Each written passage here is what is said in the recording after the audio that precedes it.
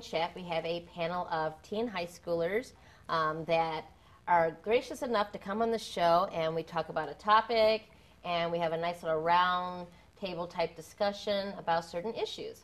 And today's issues we decided to talk about is video games, the effects of video games and the violence of those games, how that affects kids, how they're perceived in the world, and even with the parents' interactions and what the parents feel about that from the kids' perspective, teenagers' perspective.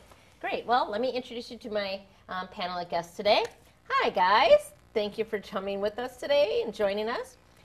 Today our panel is, we have Edward, junior in high school. Sophomore. Sophomore in high school. We have Elnathan, freshman. We have Tresa, freshman in high school. And we have Mayte, who is a senior. Junior. Junior. Okay, Yeah. I just said both of you guys almost graduated early. Okay. So today's topic is going to be about the effects of video games. Just recently, we just had one of the parents gave me an article about there was a game that's leads to, at the end, suicidal murder and violence. And I know there's also those games out like Grand Theft Auto. I want to hear from kids. Are these video games actually inducing violence or trauma or anxiety? What are your opinions on these video games and the violence on them? Who wants to open up the discussion? I'll go. Okay. Well, I personally think that it's up to the player or the person, whoever's doing that, to let it affect them. Like things like Mortal Kombat or GTA, you gotta be able to distinguish the difference between reality and a video game. Well, I mean, I know you need to, but do you guys really, though? All the violence we have out in this world, do you really do? Yeah, we definitely do. Like, you don't go just stealing cars. like There's a lot of violence lately and around, and a lot of kids, like I hate to say it, the shootings, the school shootings. A lot of the school shootings, what did the kids say? They played those video games to learn how to shoot. They didn't go out on the range with mom and dad. They wind up learning from a video game. How many of you guys even play those shooter games? Oh, you all do. Okay, you all do. Let's get a girl's perspective. What do you think? I think that it depends on, I think that you can let it affect you, but you have to realize that if you do let it affect you, then you have consequences of your actions. Like if you play a shooting game, then you have to know if you go out in the world and you shoot somebody, that you will be arrested, because every action that you do has a consequence. That's just how I feel. Like, if you play a game, you should know what the effect is going to be after you do what you do. But who actually watches and pays attention and teaches the kids that that's not the case? I remember a little while back, there was a student, I think it was like 10 years old. He did some wrestling move that he saw in a video game on a little girl and wind up killing her. So what ages did you guys even start playing these video games of violence to them? I started playing, I guess you could say violent video games when I was 4. My dad. 4? Yes, 4. So, yeah. So I was playing the first couple Call of Duties, Sly Cooper, games like that. And my dad taught me from a young age that don't forget it's just a game. Don't let it get to you. Like, he saw that if I got mad or frustrated at a game, then he would take the game away from me, so that way I can have time to realize that the game is not real life. The game world and the real world are two separate things, and there's nothing linking them besides me if I let them. Do you think, Elnathan, do you think that, I know you said you got angry, do you think the violence in the video game provoked your anger, or just what? It was the challenge, because I'm very competitive, so as a competitive person, I kind of want to get over every challenge, but some challenges are harder than others, so I might get frustrated and get angry. So that's why my dad took the game away from me, because he said I was getting way too in depth into the game. And to be honest, now that I look back on it, I kind of thank him for it. You kind of get absorbed in these games because it's competition for one.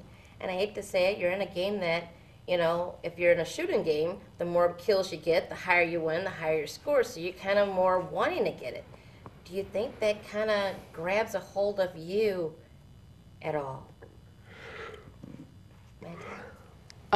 Well, I started playing games because I have an older brother, so I just like seen him playing since, because when we were young we had the PS2, so I just seen him play games, video games, and then I sometimes see him get angry or frustrated because it's the final boss scene and you're just trying to defeat the boss and then he loses and it's just, you can just see him frustrated because it doesn't work out, he lost.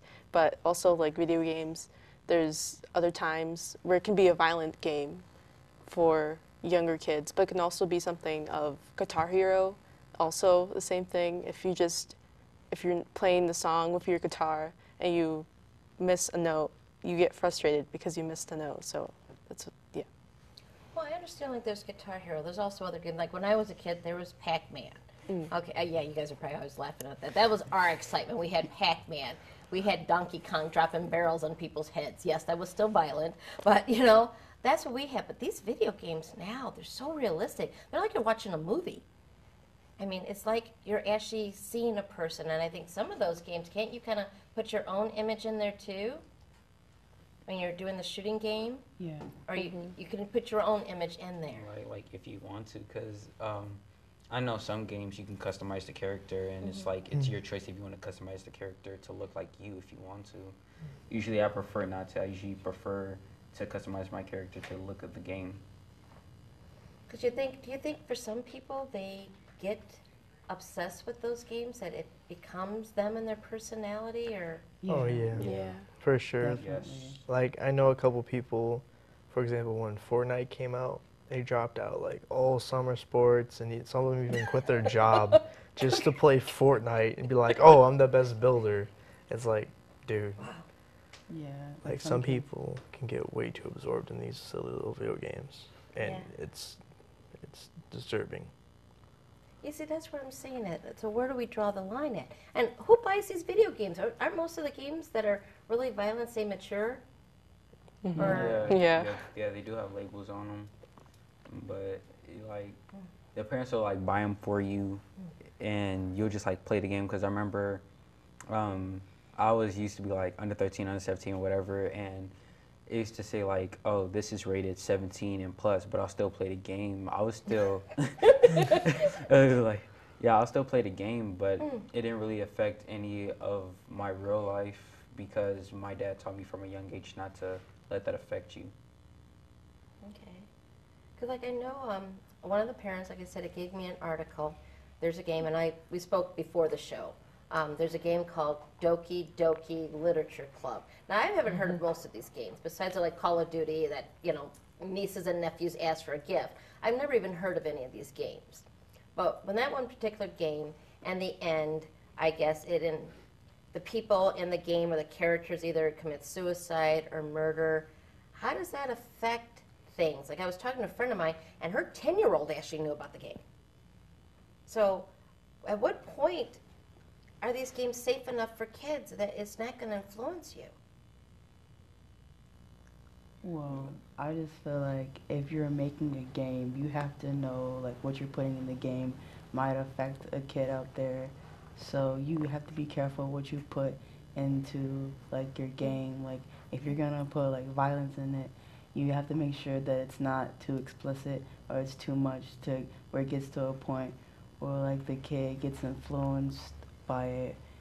And like if you're gonna make a game, then you have to make it appropriate for the age that you're like making it for. So like if you're making, like if you were targeting like 10-year-olds and up, then you would make it non-violent, less violent. But if you're making it for like more mature kids, like 17, 18, and like 20-year-olds, then like that's a different story. Like you can put violence in there, but it's still like, I'm not saying that 20-year-olds can't go out and, you know, kill people, but it's like little kids. They don't know what they're doing. Like they're more like less mature than like 20-year-olds. Like they just think like, oh, I'm killing somebody. Like that's not wrong. Like they just do it to have fun. They think they're having fun, and it's not wrong. But they don't really think about like, oh, I'm actually killing a person. Like this is wrong. This is like violent. I shouldn't be doing this. Like we've all heard of like kids picking up guns and shooting their family members by accident, things like that, not realizing it. Do you think a lot of that stems from the video games? I Yes. think like not just the video games, but everything on the media and the industry, like TV shows, like movies, because kids are more for, like when I was growing up, like Beyblade and Bakugan, kids would go crazy about that, like wanting to be a character or like wanting to be able to do what they did. And I still think that plays a big contribution into like today's society and kids. So I feel like it isn't the games. I feel like it's the parents. Like, like I feel like you know how mature your kid is, and you should be letting your kid know the difference between the reality and the video game. You should be able to let your kid know that in real life you don't respawn.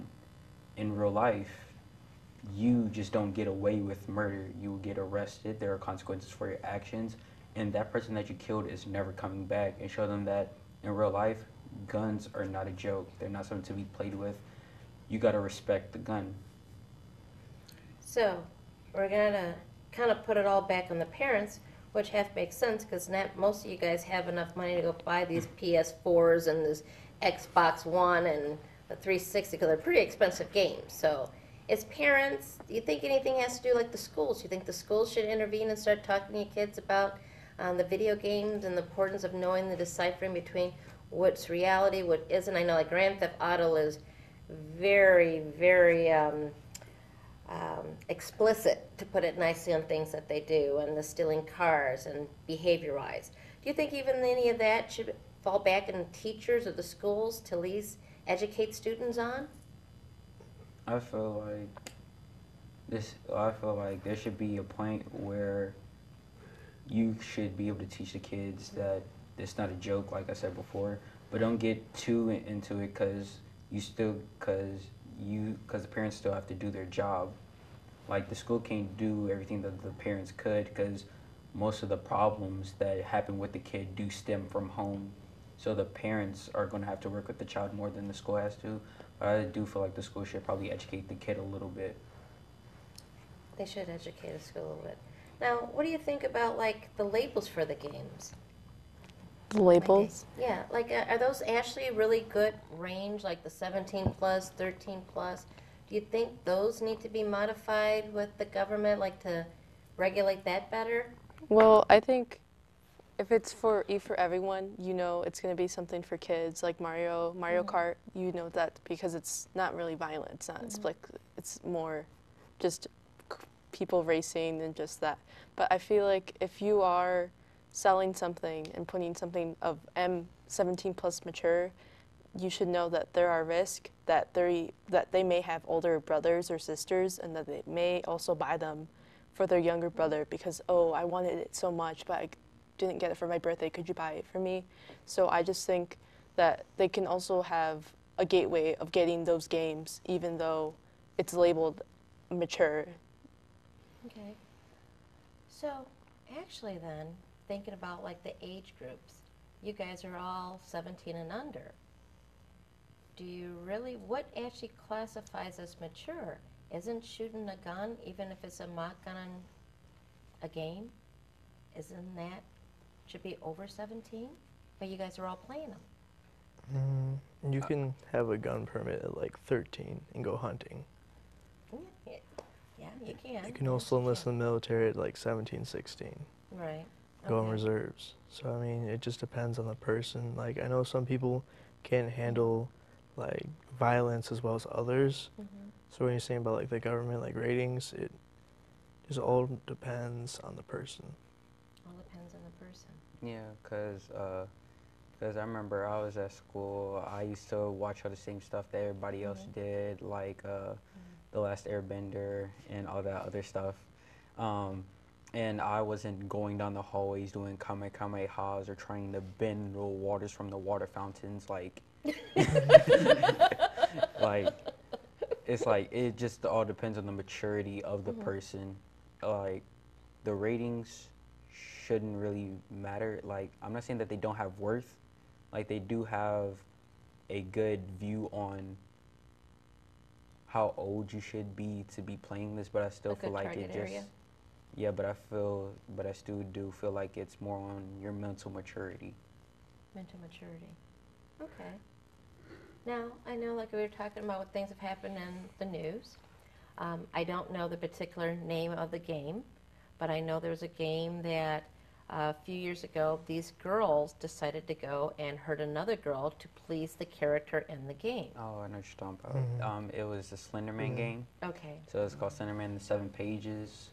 Pretty much the goal of the game, you have to find the 7 pages and not let Slenderman kill you or whatever. And so pretty much the girls, they were trying to like please Slenderman because they didn't like want them to like kill them or whatever. They just wanted to like please them, so they ended up stabbing the girl like 24 times. So what do you think about that? I mean, this is still violence in the game, and this game is inciting it.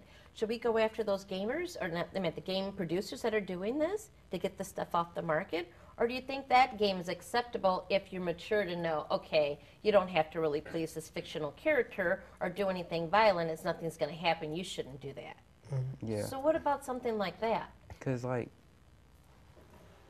the main question that I'm thinking is, where was the parent in all of this? Like, not like, I know it sounds like I'm trying to throw everything on the parents, but it's still like a major key factor. Like, then like you should be able to notice this erratic behavior in your child. Like you should know what your kid is watching to an extent. I'm not saying be all up in their business, looking over their shoulder all the time. I'm saying you should keep a decent watch over your kids to know whether something's changed in their behavior or whether they're acting erratically. That makes sense. I can add to that. Go ahead, Eddie. With maturity, and stuff like that, how those people are like, give me your insurance number and your social security, and I'll add $1 million to your account. It's like the same thing with this, like fake promises and games and stuff. You just have to be smart enough and realize, like, come back to reality. So we have to watch not only the games, we have to watch even obviously the predators on the internet and the games that are out there too. Got to watch all of that. And it really does boil down to a lot with the parents, because I know you love your parents, but I know you guys don't love us half the time when we take that video game away or the phone away, but it's all to protect our children. But then things like this happen when parents aren't paying attention. We're too busy working, jobs, kids, taking care of the household. So, but why are these games, I'd like to ask you guys too, why are the mature games more exciting than like the e-games for everyone? Because actually, in a lot of these times, just like you go to the movies, the G movies actually make way more money than the R-rated movies. And I think it's the same with the e-games. They make more money than the mature games. So why are you guys more enticed to go for the mature shooting up game versus Pac-Man or Mario Karts that you're driving around banging into everyone? Because, like, it's fun, play Mario Kart, throw you a little shell, knock somebody else's car out, oh, I won the race and whatever. But it's like, every now and then you want some action, you want something that's riveting, and then everybody likes a good story. Like, most action games have a very good story. Like, you play the Call of Duty series, Black Ops 3 has a very good story. Like, it's all just depends on what you're looking for in the game. And if you're looking for a good story, most of the good stories are in the more mature games. Okay. I agree, because like in Call of Duty, their storyline, it's with I don't know what it's called, but it's just like with real actors acting this storyline. Okay. So it's like really realistic, and I feel like mature games make it more realistic, so they can interest the audience more. And with just making it more realistic, it feels like that you're in the game, and that other people can feel like it's just I don't know how to explain it, but it's just that's one of the way I think. Okay. I want to add to her thing. like with the storylines and stuff. Many people nowadays like crave things that are like sci-fi and like future stuff, and a lot of that really isn't like like some of it can be really dark, and it's just a new generation is moving more towards like, you know, more sci-fi, more horror, stuff like that.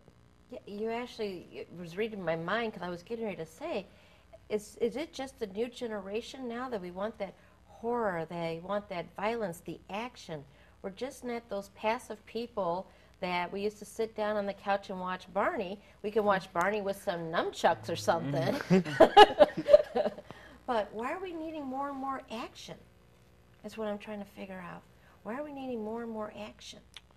So, people came out with the Force computer, and they wanted something newer, something better, right? Same thing with like video games, you know, you're always trying to top the next best thing and break records. Because if you think about it, everyone is just out there trying to make money, you know? If they have the best game, they can make the most money. So I think that's where they're trying to come at. But it's more action, more violence, more excitement. So is that just, are we just in that fast-paced society now that we just need constant action, go, go, go, go? We need to constantly stimulate our brains, and we're not quiet anymore. So the passive Mario Kart isn't good enough. We need that feel like we're actually in a game or shooting or Call of Duty in a military thing, or being nunchucks and fighting in like a Street Fighter game. We need that constant action. I feel like it's more like, let's say that you usually go hang out with your friends or whatever, like y'all do y'all usual football, baseball, you usual sports and whatever. And then one day you was like, hey, I want to go on a roller coaster, so y'all go on a roller coaster and you get that feeling. You get the same feeling from if you get inside a really good action game, because then you feel like you're there with them, so then you actually get that feeling, and it's just like you feel invigorated, I guess you can kind of say. You need the action. Yeah, you need the thrill, I should say, not necessarily the action. So, always in the action, where does that lead to? And that's going like the violence with the video games. You're always needing that action. When is it going to come to the point that, well, I've had enough. I've shot enough people. This isn't feeling real enough. I mean, I hate to say it, but we had the shootings, the schools. Are these people at the point of, well, it's not, I need more of an action? You can definitely draw a line there. Like saying in regular people can draw a line, and I feel like they will. Because everybody has someone that they love, you know, rather be sibling, best friend, guardian, grandparents, mother, father, anybody. And for someone to jump into reality, I know that they'd be like, well, what if this happened to them? And then I think from there, they would draw a line. Now, do you think that video games are also causing us not to even interact personally with people? Or you could go out and play football with your buddies, but no, let's go play a video game. And now I guess the video games, not that I'm that old, but you could be at your house, your friend could be at their house, you guys could play the video games, even the Xbox One, and they're in different homes. So is that also affecting you guys to even interacting personally and actually saying hi to a friend versus just hi on a computer screen or what your VR virtual reality glasses on? Mayte? I feel like if it's like a new game, it's like, oh, I'm going to GameStop at 12 a.m. because my favorite new game's coming out, and you just stay up the whole night, not even talking to your family or friends, or not even eating dinner because you're just playing this incredible new game that you waited for so long, that you pre-ordered, and you just want to not talk to anyone because you're just really into your game. But I'm assuming you guys don't do that for like homework. Oh, I gotta stay up for homework. Oh, I got this paper to write. You don't do that. Is that the same, huh?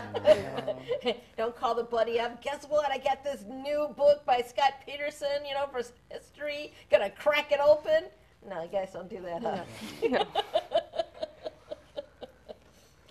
So, have you noticed? I know, Eddie, you said that you noticed some of your friends like even had to quit their job because they're so obsessed with the game. Yeah. Okay.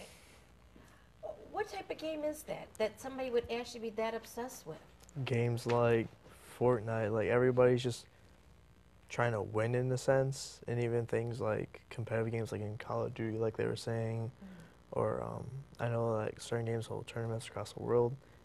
Like people just want to be the best, you know, and they're even willing like with their jobs to be like better than someone to do it. Okay. Well, I know my son is actually working at a college, and they're trying to develop an e-sport team, which I was like, what on earth is an e-sport team, son? But I guess they're actually making video games into a collegiate team. They actually have colleges that have teams of people playing video games. Yeah, video game actually became a sport in 2013. Like one of the major video games that was actually turned into a sport was League of Legends. Pretty sure you heard of it. Like the ads are pretty much everywhere. Right. Yeah, so you can like play that. You get like championships for it. Like they even have like stadiums where people can just sit there and watch them just go at it. See who has like the better tactics, the better skills, the better players. Yeah.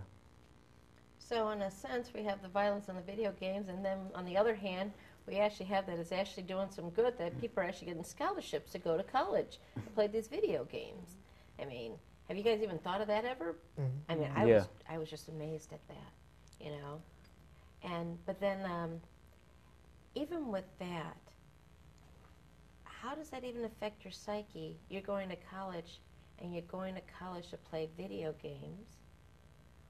Do you think those people are more into, is that a career choice now that it's going to be a sports event? Yeah, definitely like Twitch streamers, and I remember like when I was younger, like almost every 14-year-old boy and up like wanted to be in like FaZe or something, and it's just like, it's entertainment. Rather it's like an actual sport like basketball, baseball, whatever, you're still kind of getting that same kind of thrill, and that's what excites and drives people. And I think video games is you can do it till like you can't walk anymore. Like you could. Right. You could. Yeah. And that, Well, I know they have, like, even for senior citizen home retirement homes, they have even the Wii games that are actually exercising parents and grandparents pretty much, you know. So give me some different, what do you guys really think about video games? I just want your personal opinion. You like it? You're for it? Long live video games? I feel like there could be like a use for video games, like they can be influential to some at a point, but like sometimes they can get like really dark, and like they can send out a message to kids, but it is like, it depends on like what you're aiming for. Like if you were aiming for something like more like happy, more like you'd be like Mario, like, or Sonic. But like if you were aiming like for something like shooting, like you'd be like Call of Duty, you'd be like guns or grenades. And I just feel like it depends on what you're aiming for in the game. Okay. Like I personally like games. I find games is kind of like a way to kind of like escape reality for a bit and get a taste of what it'll feel like to live a life that wasn't so realistic, a life that was more exciting or more thrilling than what I would normally live, and I also find it as a way for me to connect with my friends outside of school. Okay. I feel like video games are a very good thing because I grew up like playing them, you know. Like I can't tell you the countless hours spent on games like when I was younger, like Minecraft or Call of Duty and things like that, and they just like, I guess, distract you from things. Almost done. Last question real quick. I like video games. It's fun to connect with your family, like Just Dance, if you ever heard of that. Like, you can dance by yourself or with your cousins or family, and then I just really like everyone games. Okay. Well, thank you very much for my team panel. Thank you very much for your opinions on video games. I appreciate it. Audience, please come and see our show. We're on Wednesday nights, Homewood, Channel 19 Comcast. Check us out on YouTube and also on Facebook. Thank you very much and have a nice evening. Good night.